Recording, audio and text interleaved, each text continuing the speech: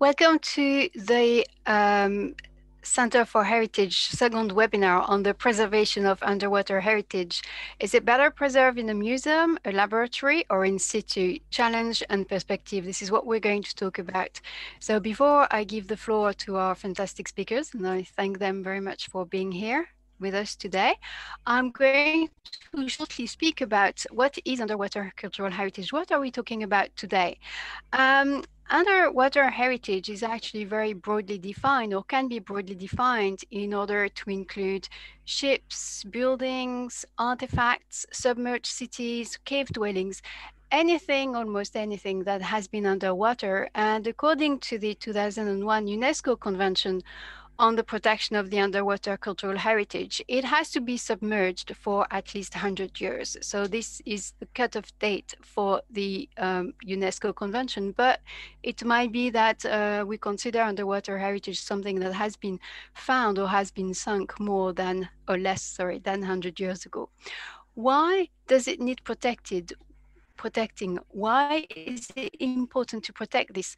First, because it is true, we could say that the use of underwater resources and shipwrecks have been used for many years, have been used it was used in the Middle Ages, it has always happened. But what has changed? What has changed is the use of scuba diving, the use of improved technology that allow us to go further, deeper in the seabed, and to bring things up, bigger things up, as we will be told about the Mary Rose ship, for example, bring up a whole ship. So these technologies were not available 100 years ago or 200 years ago. And this technology also allow more treasure hunters to go and to to sorry to extract all these golden bullions, all these jewels, rare coins, porcelains, or even leads that can be sold. So a lot of things that can be valuable for archaeological heritage and that are not available anymore. So we're going to talk about the fishing industries, the sponge harvesting, all those industries and development that can be damaging to the underwater heritage. Laying cables or wind farms here in Kent is very important, or other developments which Fiona is going to talk about. So first we're going to have Professor Eleanor Schofield, who is going to talk to us about arts when arts meet science and keeping the Mary Rose shipshape. So, sorry, Eleanor Schofield did her PhD in material science at Imperial College London in 2006. She completed several posts and research posts in Stanford, and is also a member of the Center for Heritage of the University of Kent. So she's the head of conservation and collections at the Mary Rose Trust. Thank you, Eleanor, the floor is yours. Thank you very much. Thanks for the introduction and inviting me to speak. Right, I'm just going to share my screen. Let's hope that this works. Where is the... Okay, can you all see the screen okay? Perfect, right. Yeah, good evening, everybody. As Sophie said, my name is Eleanor Schofield and I work at the Mary Rose Trust. My background is actually in material science and engineering. I started off not really doing anything to do with heritage, and it was through ways of looking at and understanding materials that I ended up working where I am now. A little bit of background to the Mary Rose. Some of you may be familiar with it, but those of you who aren't, this was a ship of Henry VIII, which he commissioned when he first came to the throne in 1509, and then she first set sail in 1511. She had a very long career. It's a very common misconception that she sank on her maiden voyage. She did not. So she sailed for 34 years, was involved in various battles, but then came to a very, very sudden end in 1545 on the 19th of July. She was going out to confront an invading French fleet, and there's a combination of factors that probably contributed to her sinking, but it was a huge, huge tragedy. Over 500 people went down with the ship, and there were very few survivors. There was obviously lots of people there who saw it. Henry VIII himself was there, and he saw it. There were some initial attempts to try and get some of the items from the ship, particularly things like the expensive cannons, with very limited success. The site was then left pretty much untouched until the 1800s, when the Dean brothers, who were pioneers of diving equipment, went down there and were able to reach the wreck and take some things from it. Obviously, at that point in time, there was no such thing as protected sites. It was a fair game, so they would go and take stuff and then sell it. So there are a few bits of the Mary Rose collection which aren't within the Mary Rose Trust because they were raised at this time. Sometimes they do end up weaving their way back to us at some point, but yeah, it's just a kind of interesting side that at that point you could do what you want there. And then in the 1960s, somebody called Alexander McKee set out with a dream to try and find the Mary Rose. They scanned the seabed using various techniques and eventually found an anomaly near where the old maps said the ship had gone down. They then did excavations, eventually discovered that it was the Mary Rose, and started to raise artifacts. This went on between 1971 to 1982. There were lots of excavations. Until 1979, this was all volunteer-led. The Mary Rose Trust, the charity that is now, didn't form until 1979. So all of this was people just following their passion, their determination to try and raise this shipwreck and all the artifacts to be able to tell the story. This slide here shows you some of the conditions of the diving. I'm told by some of the divers that these photos were taken on a good day. Typically, there's not a lot of visibility there at all. But I mean, they're just incredible images. They give you a sense of the scale of what they achieved back then, what they were working with, and how the conditions in which they were having to handle the objects whilst looking after themselves, the people they were working with, all the safety. It really was a huge endeavor and a massive achievement for them all. And then some of you will remember this image. So this was in 1982. This was the raising of the ship. She came into Portsmouth Historic Dockyard and has been in dry dock number 3 in Portsmouth Historic Dockyard ever since, although the configuration around it has slightly changed. There was a building put around her which was seen as a temporary building. We removed the last bit of that in around 2016, so ended up being not quite so temporary. And now, since 2013, we have a museum where we're able to show the ship and the artifacts together to really tell the full story of the ship and, more importantly, of the people who served on board. Now, alongside the ship itself, we raised over 19,000 objects. Now, we have a huge range in our collection, both in terms of the materials, so inorganic, organic, so you've got metals, bone, leather, wood, yeah, all different types of metals too, but really also varying in what they were, the purpose of the object. So there was, things that you would associate with, weapons and war, the cannons, things like that. There was also very personal objects, so shoes and combs, rosary beads. We even found some little dice, a backgammon board. We do have some of the human remains as well. We also found the ship's dog, who you can see here. So for a material scientist, this obviously presents a very interesting challenge of how to look after these things, with the aim of simultaneously telling the story of them now in as many different ways and to as many different people as possible, but also making sure that they last for as long as possible, which is a kind of continual balancing act. So I was just going to briefly tell you about a couple of the materials that we've done quite a lot of work on. The first of which is the wood. We obviously have a lot of wood in our collection. The ship's behind me, as you can see, but also lots and lots of tankards, barrels, bowls, spoons, lots and lots of wood. And what I'm showing here is a cross section of some Mary Rose wood, just to give you an idea of what it looks like. And then on the right-hand side is both a light microscope and an electron microscope image. And what I'm really wanting to show you here is what the wood looks like when it's degraded. So in the interior, even visually, you can see it looks like wood. And the images where the cells are quite full, that's what you would expect. A piece of fresh wood, if I chopped it down a tree, took some wood, looked at it, that's what it would look like. Now, what you see on the outer surface is that it's got really dark, and that's because it's degraded. And what's happened is some of that material has been eaten away. And the challenge with marine archaeological wood is when it's in the water, the void that's made by that degradation is full because the water's there. However, if you take that out and then get rid of the water, it can very easily shrink and crack and dry too quickly and cause irreparable damage. So what we have to do is treat it in a way that when it does dry, it is stable. In the case of Mary Rose, we've done that by impregnating it with a substance, a polymer, which goes in there, displaces some of the water, and so then when we dry the ship, there's some stability there and it doesn't all crack and shrink. But then there's lots of ways that we have to then look at the wood. I've picked out here 2 ways. One is a kind of mechanical way, a physical way, and that's in movement of the ship. We've had full laser scans done of the ship at various points in time. This is a cross section of one of those scans. So I've put down there the different stages in the conservation. The PEG is the polyethylene glycol that we sprayed the ship with.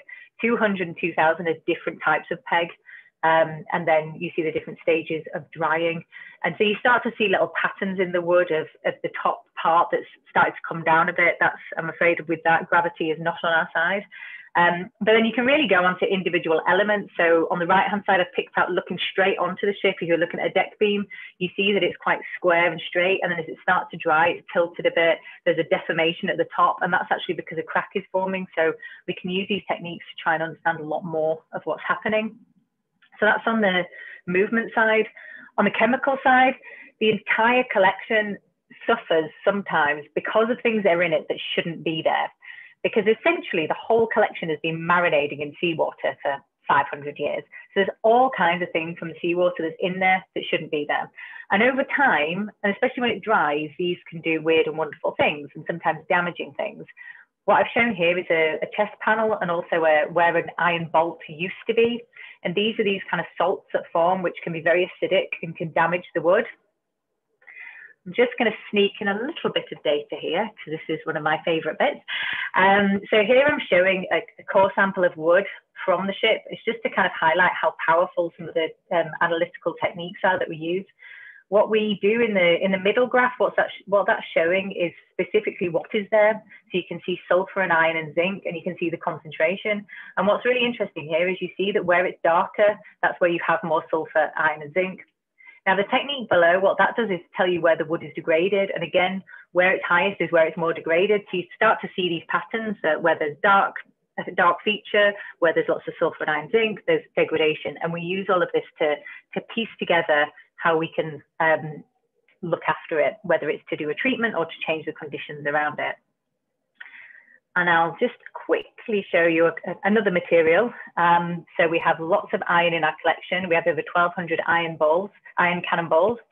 They suffer again from something getting into it from the seawater, from chlorine, from salt in seawater gets into it. And then once it's dry and on display, the moisture, the air, the chlorine together can form corrosion, which basically just busts the cannonball apart, as you can see there. Now, we've done some experiments where we've actually taken samples from here. So it's quite a difficult decision because it's obviously destructively testing it. However, we weighed everything up, looked at what the information was we could get from doing this on a small percentage of our collection, and were able to justify doing it in terms of the wealth of knowledge that we would create, not just for our collection, but for other people as well. And just one last thing to show you the kinds of things we can then do. I've put a video in here, which I hope now is going to work. So this is then an X-ray image of a tiny piece of corrosion product. It's about this big, say a couple of centimeters across from the surface inside. And what you see is actually the dark bits of the corrosion. So interestingly with this, at the surface, there's not that much corrosion, but as you get further into it, there is more, and you can see all the different cracks and things like that. And from this, we can start to do all kinds of analysis, looking at where the corrosion is, where the metal is, where the cracks are, whether they correlate in any way. And again, all of this is information which we use to then help inform our future conservation strategies. So I've mentioned there just a couple of materials. There's obviously a huge range of other ones that we work on too, which keeps me busy. I hope that's given you a little insight into what we do. There's lots and lots of people that have worked on that. And then in any talk, I have to encourage you to come and visit us. We are open. And also that you can follow us on social media, things like that. Look out for things that we're doing. We try to get some of the science and engineering content on there too. So thank you very much.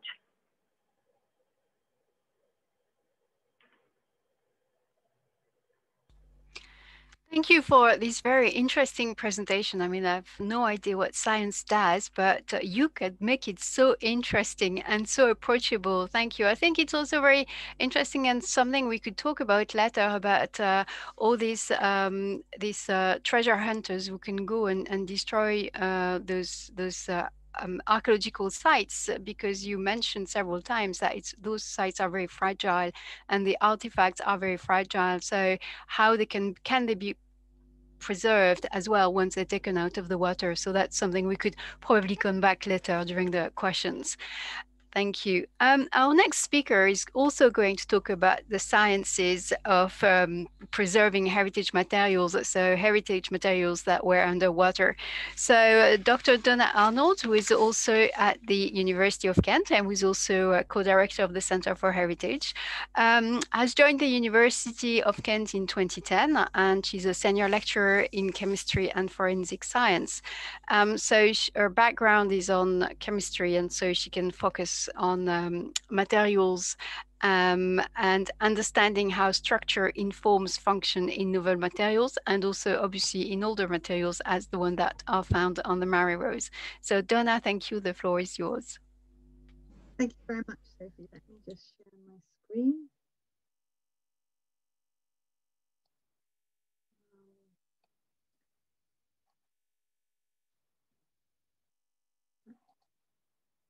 So hopefully you can see my presentation now. So for the opportunity to tell you a little bit, I'm going to very much follow on from some of the work that Ellie has told you.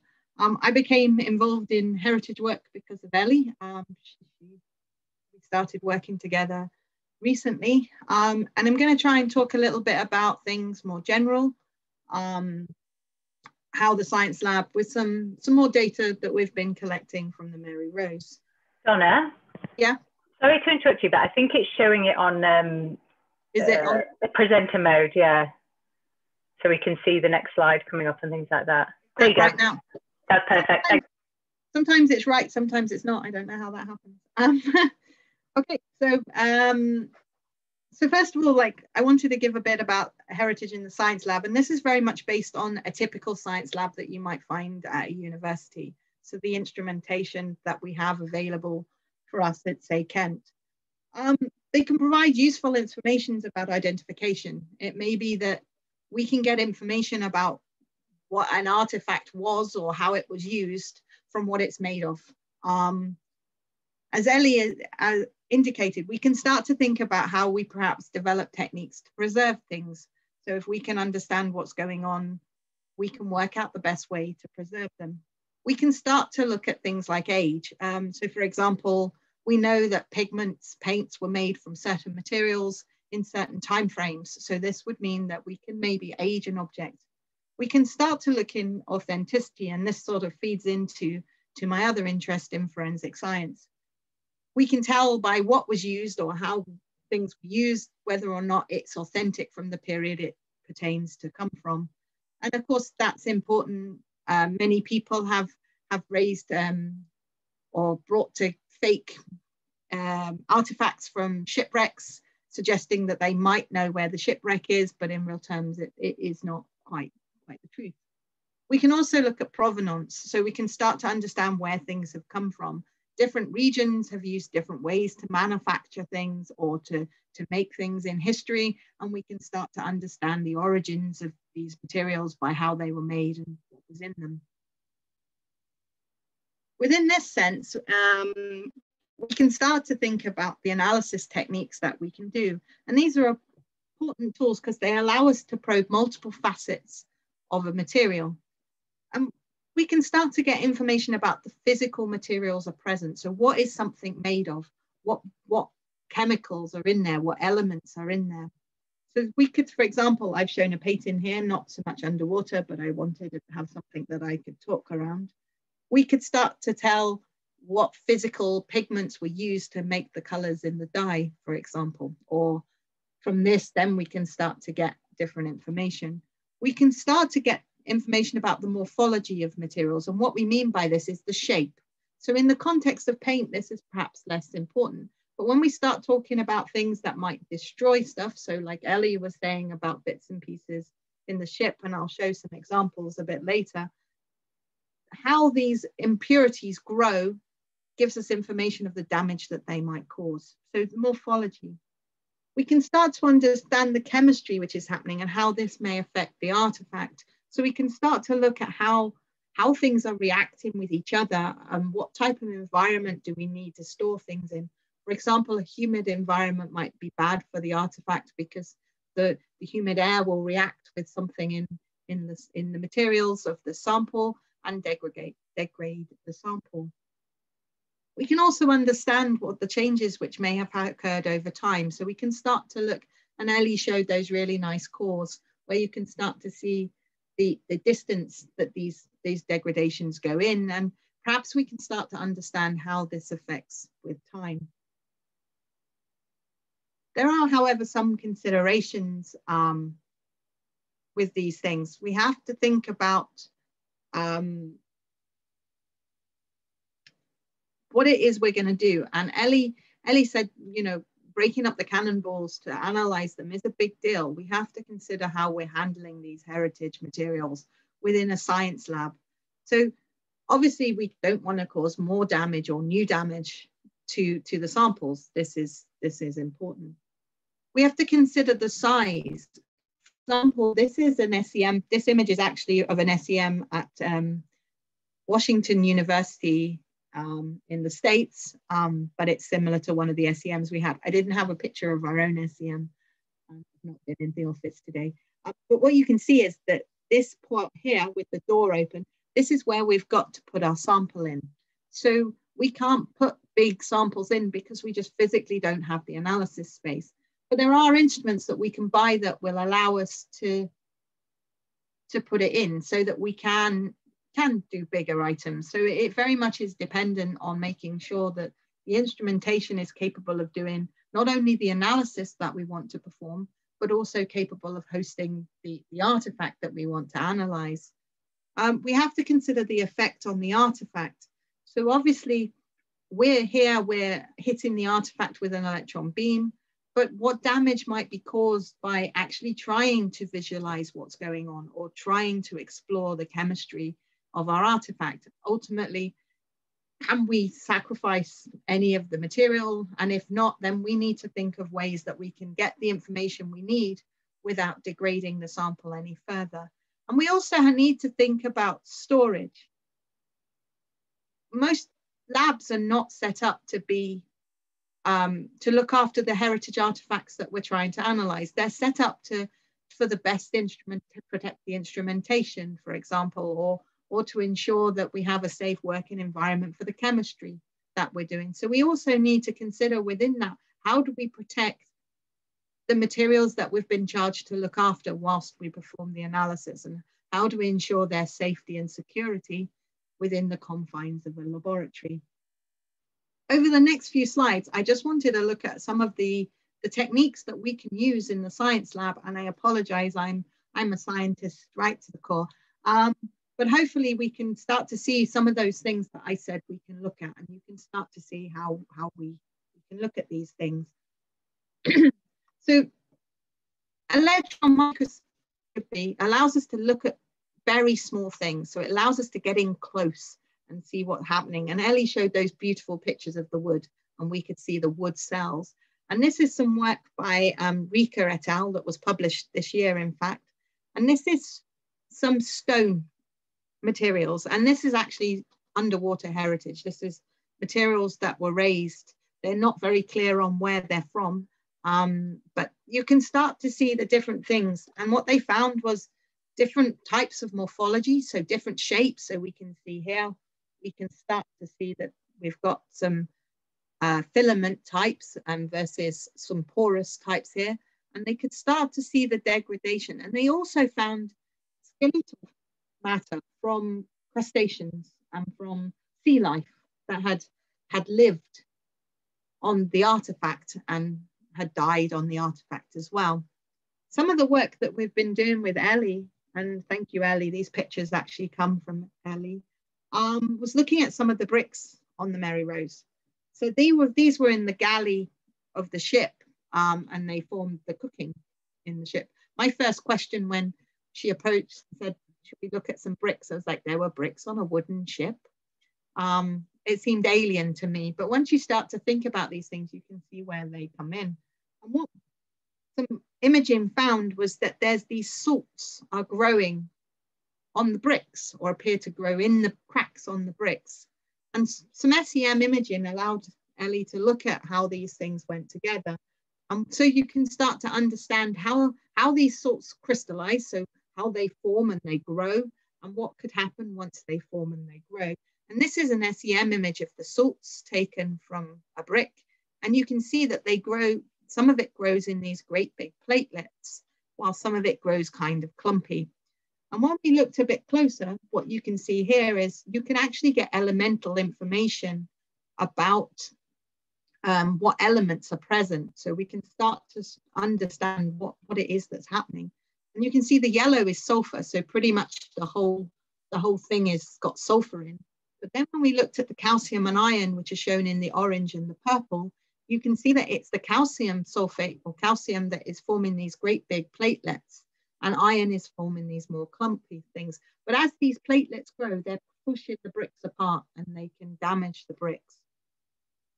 We need to know more information, however.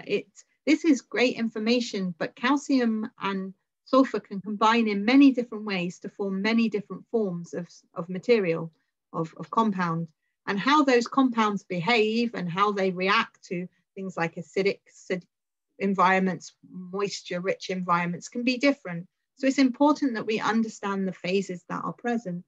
And we can do something called X-ray diffraction to look at that. And what X-ray diffraction starts to tell us, it's like a fingerprint. It tells us where those atoms are in space within the material. And from that, we can start to tell the difference between whether or not it's iron sulfate, calcium sulfate, but the structure, the actual structure of these things. And on this slide, I've just got a X-ray diffraction pattern, and this is on some of the brick samples from the Mary Rose.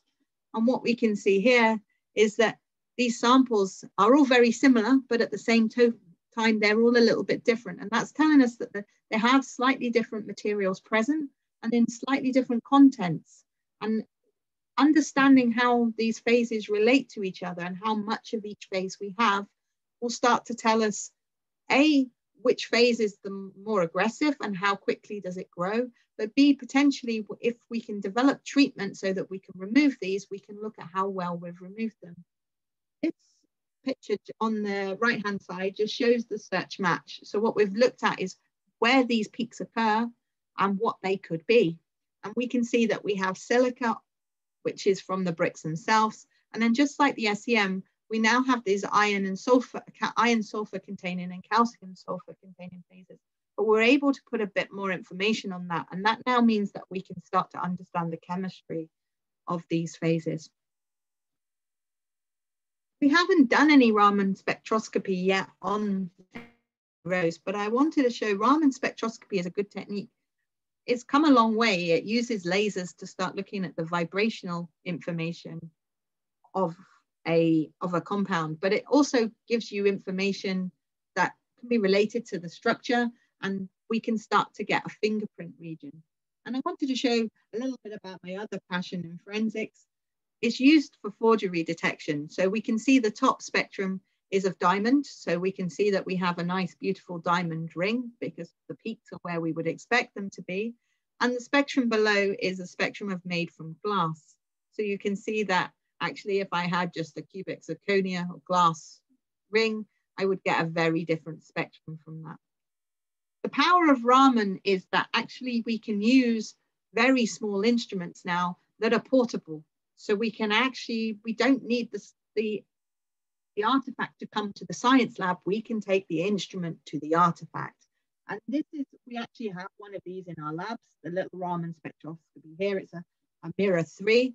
And this thing is about the size, I'd say a thick cassette, but cassettes are old now, probably not much bigger than a packet of cigarettes, or, you know, but this sort of size. It fits in the palm of your hand, and you can take this to the artifact, which allows us to start looking at big artifacts and things like that.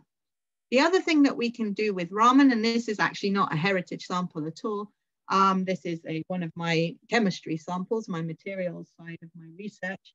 But some of the big Raman in the lab, they have the ability to map, which means that we can look at spectra at different points, and we can actually get a picture of a wider range rather than a point in space. So we can start to correlate this with things like our SEM images.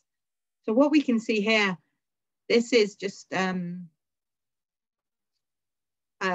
ceramic material that we've made, but you can see that we have different Raman spectra based on the color. So the different color on this map tells us the different types of spectra and actually gives us information. There's about 7,500 spectra in this map. So you can see we can collect a lot of data, and it can give us a lot of information.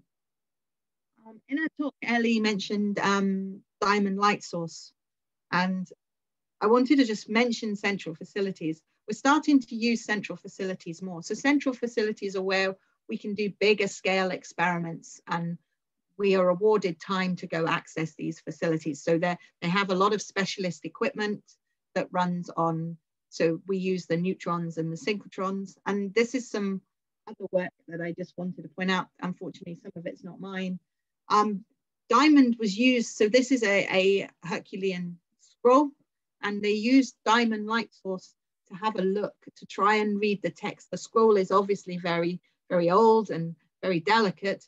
So they used diamond light source to image and to try and read the text that's in the scroll without actually unwinding it, so they could start to get information. This was taken from the Diamond website. This one here is a Egyptian jug, Egyptian vase, and this was imaged using neutrons, and you can start to see it's a sealed jar, and you can start to see what's going on inside of it. So we can start to get information on a big scale.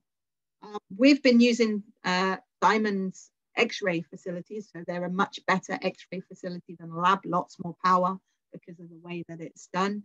And we can see here, this is some data on the right-hand side that we collected from the bricks. So you can see we've got a lot more information here. And if you look at the figure on the left, this is a comparison between the lab-based equipment and Diamond, which is number one, and you can see, we can see a lot more information. So we can also use central facilities to start to design bespoke experiments so that we can really understand the heritage materials that we're looking at. So just wanted to summarize, we can provide science doesn't tend to appear in the blurb when we're at a museum. We see we see where it's from, we see, its history, but we don't see the bits that go behind the scenes to understand it. And there's a lot of work that goes on to try and understand key information about the chemistry and the structure of the artifact itself, but also any materials that are foreign to the artifact that might be starting to degrade the artifact. Sorry, I just noticed a spelling mistake on that slide. And this understanding is really important if we're going to think about how we protect these materials, but also understand what's happening when we do these treatments to protect them. What's the outcome of that, and how do we start thinking about that? And obviously, the more we do these things, starting to think about how do we perhaps get some of these laboratory techniques in situ. And there's a lot of work Raman spectroscopy was on the Mars rover, for example. So, if we can get it in space, we can get it underwater to look at in situ things. Some thank yous too.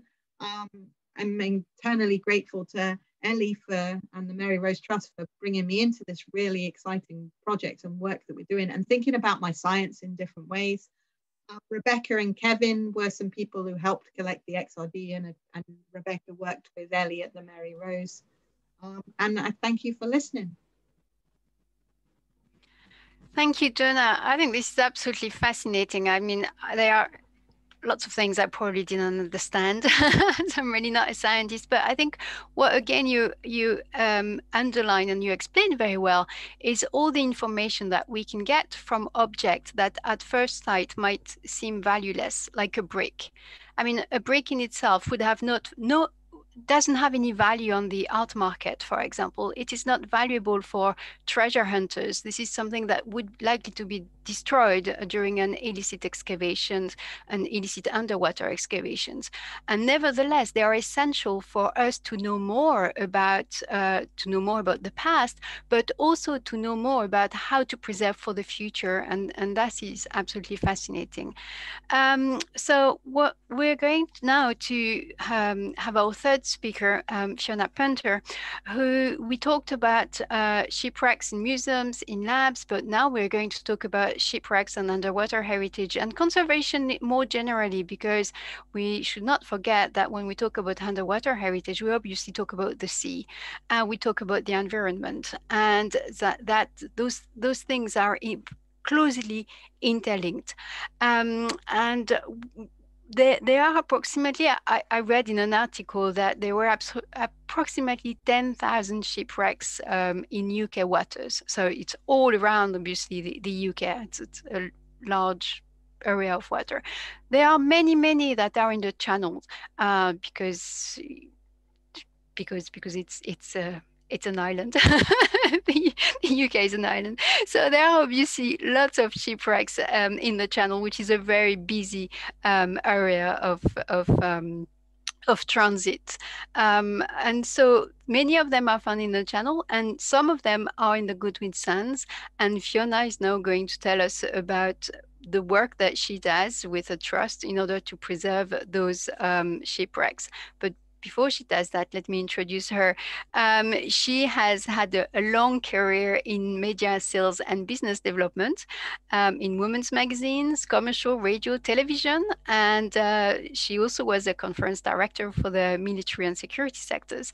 And now we are so lucky that she decided to take a rest and concentrate on protecting the Goodwin Sands in Deal. So Fiona, the floor is yours. Good evening, everybody. Let's just, Fiona is also extremely technically challenged. Let's have a go. Right. Absolutely nothing there. Oh dear. Sophie, can you share? Okay. Could you run it, because I have bandwidth issues, everybody. Sorry about this. And despite putting the share screen, that's it. That's fantastic. Okay, let's go with the first slide on. Lovely, that's great. So yeah, as I said, I am technically challenged, but I do have major bandwidth issues. Apologies for that.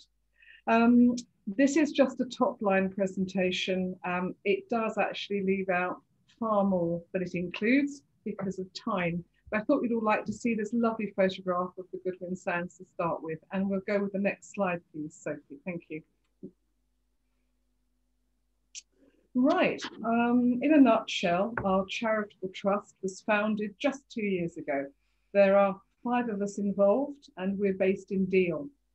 The trust is a sister organisation to our campaigning arm, Goodwin Sands SOS, which was created in 2016 in response to Dover Harbour Board's plans to dredge 3 million tonnes of sand from Goodwin's to use as landfill for the Dover Western Docks redevelopment scheme.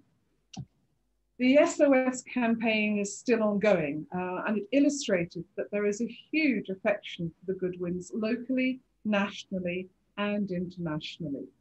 But a deeper knowledge and understanding of their pivotal role in our maritime and cultural heritage has in fact faded as local communities change, as they evolve from generations who were once intimately involved with the sea. We believe that the sands are as iconic as the White Cliffs of Dover and should be treated with the same respect. So decided that one of the main focuses of the Trust was to reawaken public awareness and knowledge about the sands, with a mission to re-engage and re-establish understanding of the Goodwins within the collective consciousness. A key role of the Trust will be to increase social awareness and to secure the unique sands for the benefit of future generations. Just what Donna was talking about a few minutes ago. Next slide, please. So you might well ask, where are the Goodwins? They lie about 4 to 5 kilometres off the East Kent coast. The two sandbanks combined, there we go, you can see them there. The two sandbanks combined are about 16 kilometres long. A large expanse of the top of the sandbanks are exposed for about an hour twice daily at low tide, the only time you can visit them on foot from a boat. The Goodwins technically are dynamic by nature. This means that they are constantly moving, swirling and shifting in a closed system. So wrecks exposed at one tide can easily be covered by 1 metre or more of sand by the next. Next slide, please. Situated in the busiest shipping lane in the world, the Goodwins have posed a hazard to navigation for centuries. The ship swallower, as it used to be called, is a graveyard to over 2,000 ships. The earliest record of a wreck was in 1298, but wrecks from before the Roman period most likely lie here, as has been evidenced by Bronze Age finds from France at Langdon Bay near Dover. The Great Storm of 1703 claimed the lives of about 1,200 sailors, along with 130 vessels that have been sheltering in the Downs, a safe anchorage in the sands. 4 Royal Navy warships, the Mary, the Northumberland, the Restoration, and the Stirling Castle, lie here. They all have protected wreck status, along with the Roosevelt and Admiral Gardner, both East Indiamen that founded there nearly 300 years ago. During World War II, the presence of several military airfields in East Kent made it highly likely that both Allied and Axis planes were lost in the Goodwins during this conflict. Research by the Kent Battle of Britain Museum at Hawkinge has revealed that the remains of B-17s, Dorniers, like the one pictured, which was recovered in 2013, as well as Hurricanes, Messerschmitts, and Spitfires, all lie here along with their crews. This now famous photograph of Pilot Officer Keith Gilman featured on the cover of Picture Post magazine, which was published a week after his death in 1940. He was aged just 19, and his remains on the Goodwins were never found. Going back to World War I, the known wrecks of 3 German submarines and their crews lie here, and we mustn't forget the many merchant vessels like the tug Char, which was run down in 1915, with all hands lost. One of the most important commands of World War I, the Royal Navy's discreet Dover Patrol Force, that's well known for the famous Zeebrugge raid, has ships and men lost in the Goodwins. Slightly left of centre for heritage, but still important, the sands also provide a much needed natural sea defence for the locally threatened East Kent foreshore. They protect villages like Kingsdown from rising sea levels. They're also special because they were designated a marine conservation zone, commonly known as an NCZ, in 2019. This forms part of the Blue Belt chain of such sites, ostensibly protecting marine life around our island shores. Next slide, please. The Goodwins are important as well because they form a key part of our cultural and leisure activities. Artists like Turner and Cook painted them, hovercrafts used to visit, and many a cricket match has been played here. The most infamous one was in 2006, when a BBC crew filming a match outstayed their welcome and had to be rescued by the RNLI. Typical reporters, they wouldn't listen. Today, regular day trips land by boat from both Dover and Ramsgate, or if you're made of strong stuff, you can always paddle your own kayak. How this Victorian lady actually cycled on the sands is beyond me. She must have had superhuman sized thighs. Next slide, please. So, how do we plan on engaging with the community to ensure the sands are understood and valued in the modern day? Well, in common with many other organisations, much of our community-focused activity this year has had to be postponed due to the pandemic. Other plans are still in gestation. Some of these are actually really quite exciting, and we really can't wait to announce them, but you have to wait and watch for those on our website. In the short term, our focus is behind the creation of our educational platform. We're developing a programme of talks aimed at schools, starting with younger age groups. This is being undertaken with a small group of local educators with hands-on displays, complete with sand, water, and the occasional cannonball. Our evolving website, designed by a local supporter, is really a developing work in progress. Ultimately, it will be engineered to become the ultimate resource centre of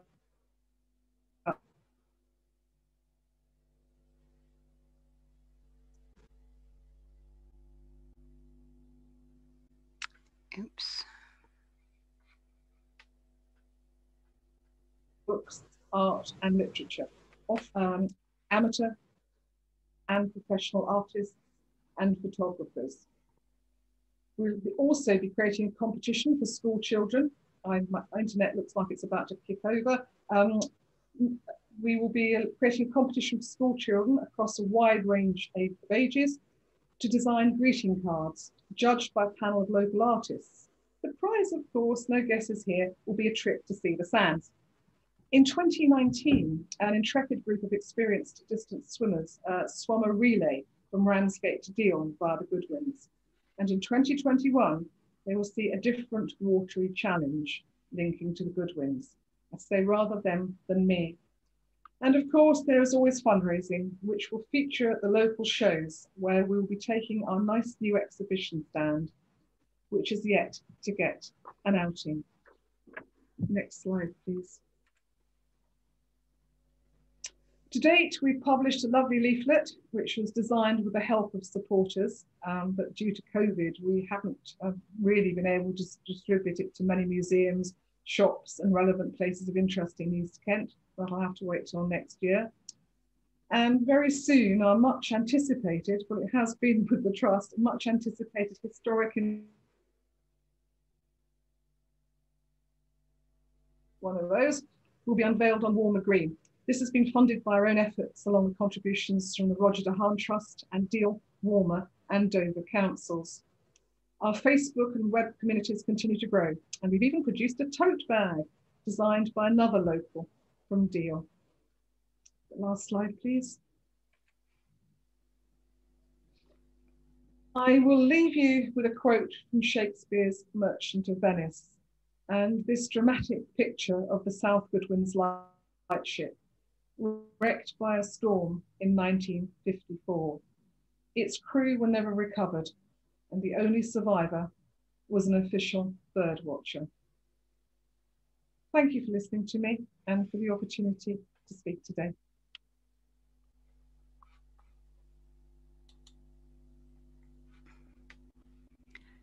Thank you so much for this very interesting presentation. So I do now have a message to our participants. You can ask questions if you want to the chat function. So if you go down, if you browse your arrow down the page, you have the chat that will appear on the right hand side, and you can send your questions and we will be asking them to our panelists.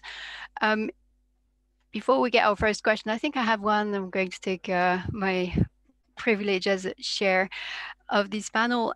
You mentioned actually the three of you, but mainly Ellie and Fiona, that those shipwrecks obviously were also carrying people, and when they sunk, they usually had some victims and people dying with them. So what happens, or what has happened to those human remains? You mentioned, Haley, I think that there were 500 people on board. You found the skeleton of a dog, which you showed us. But what about human remains? How are they being preserved in the museum, or have they been put somewhere else? Or Okay, so we do have human remains. They are all kept in their own separate room in separate boxes, and we do actually have one full human remain on display in the museum. That was very carefully thought out. We actually put together a committee, a curatorial committee, to discuss that, decide whether it was appropriate, if it was, how best to do that. So a lot of thought was put into it, and our entire museum is dedicated to the people that went down with the ship and tragically lost their lives. We have a ceremony. Well, it didn't happen this year for obvious reasons, but we have usually we have a ceremony every year. So one of the full skeletal remains was buried at Portsmouth Cathedral, and we have a ceremony there every year in remembrance of them. And we have some other human remains on display where it's to try to tell some of their story. As I say, that the whole museum is dedicated to them, and to try and tell their story. Sometimes it can be about particular things they will have been through, or sometimes we're able to tell diseases, or for example, you can tell from some of the human remains who the archers were. So we have some of them on display, and all the rest of them very carefully looked after in a slightly different way to the rest of the collection. thank you. Fiona, you did mention on a different topic that the trust is very active in protecting the Sandwin Trust, but what kind of threats exactly are there? So you mentioned the dredging, you mentioned are there other threats that have happened? Because that is probably also relevant for all of Kent and other coastal areas. We don't see inshore fishing threat these days, because the traditional dredging that everyone thinks about with fishing isn't undertaken by the tiny inshore fleets in this area. So the fishing is not a major issue at all on inshore. The real threat is dredging. It is a vital natural sea defence. The Goodwins are a closed system, which means what you take is not replaced. These are not our figures. This comes from renowned experts. So once it's gone forever. And you also have a cumulative effect of dredging. So it's not just the history.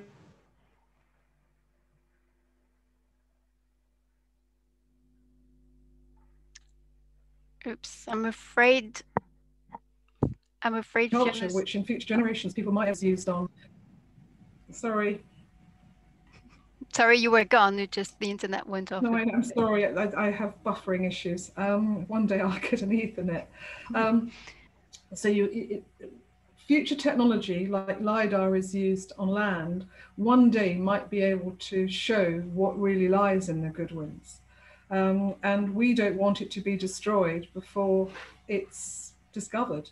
We don't want it sucked up into a dredge head, but that's very much the SOS campaign's focus. We've had to differentiate the two organisations. Not least, there is the issue as well, I don't know how much was caught because of the buffering, but it's the threat to the foreshore as well. So you've got environmental issues, you've got ecological issues, and you've got cultural and historic real heritage issues too. Thank you. So we do have, I think we've got very interesting questions of preservation and safeguarding here. Sorry to cut you off. So we do have another question to mainly Eleanor. So Saskia's question to Eleanor and Donna in particular. Can you please give example as to where conservation strategy has changed on the basis of your research? Yes.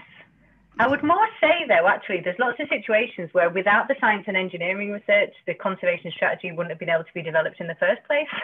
Because if you think about the understanding the wood, even looking at the structure of it, all that research is building it together, and so you can then develop a strategy. But certainly now, yeah, some of the work we do on the iron cannonballs, that's we've done different conservation treatments to them, and now we're using various different techniques to look at it and see how they've fared over time, so we can compare them and think, right, well, which is the better one? Are they all not that good? Is there a new technology now which would change it? That's the other important thing. This constantly changes. So what might have been a good conservation treatment 30 years ago, there might be, it probably was the best thing then, but there might be something better now. So it's constantly changing, and it never ends.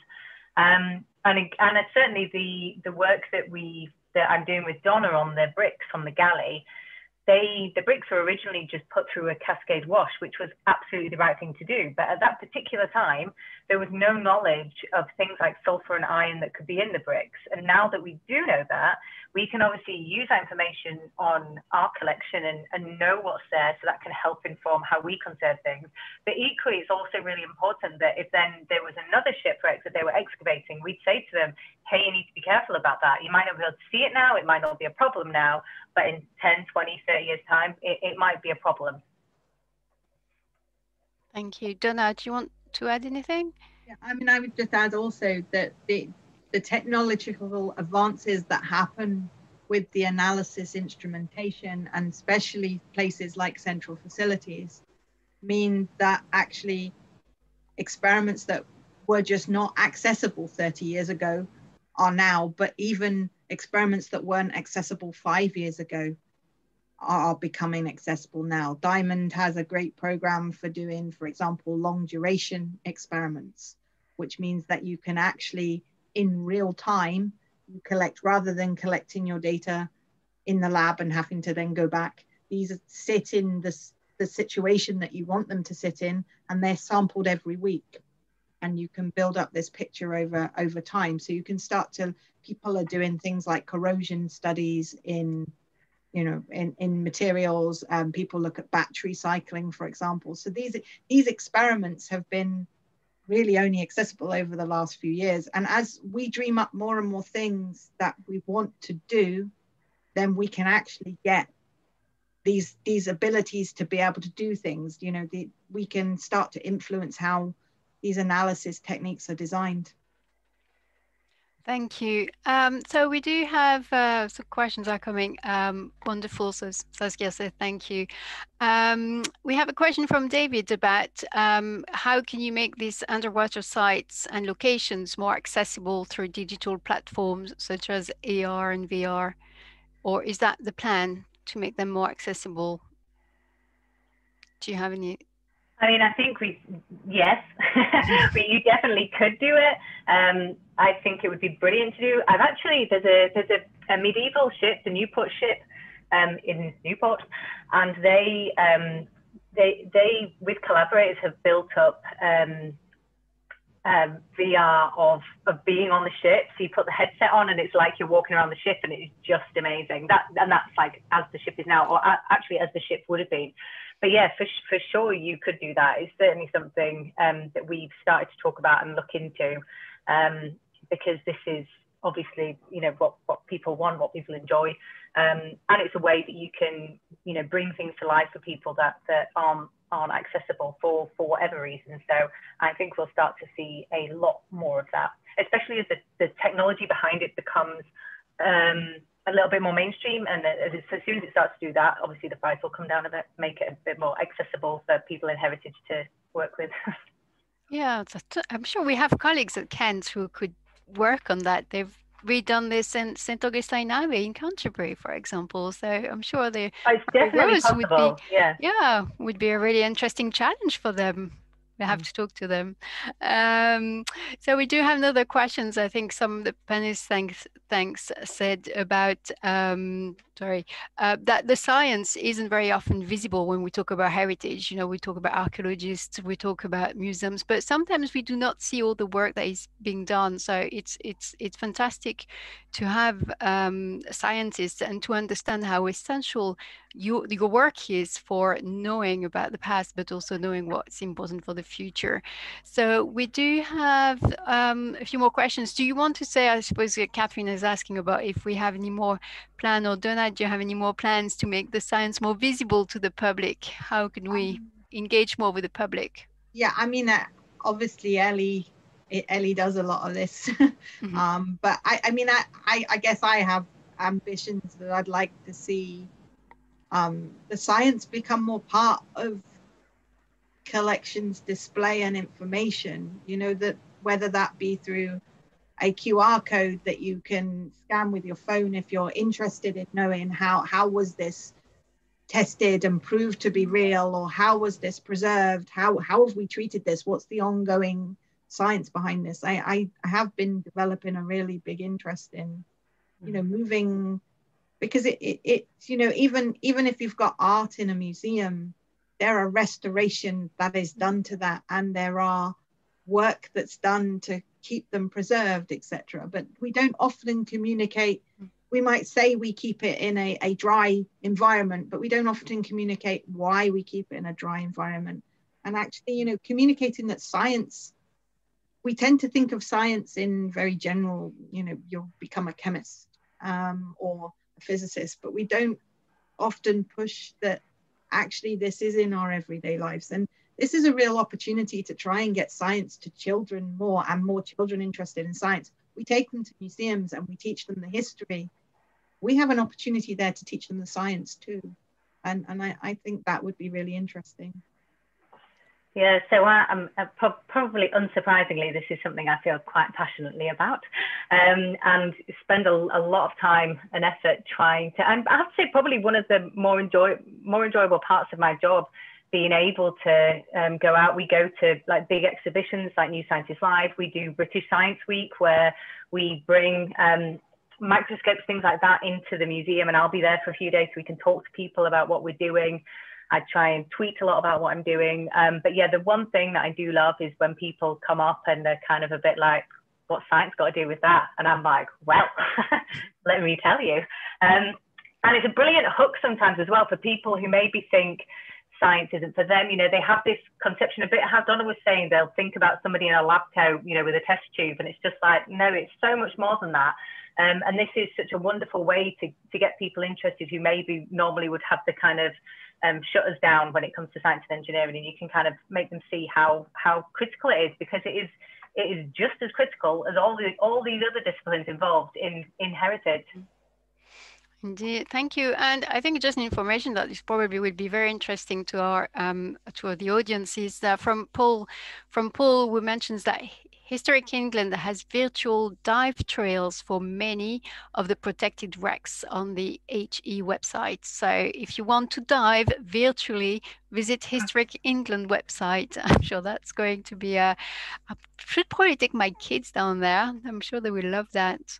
Thank you. So I think we're coming to the end of our talk, and I just want to thank again our three speakers for taking the time and just sharing their enthusiasm about the protection of underwater heritage.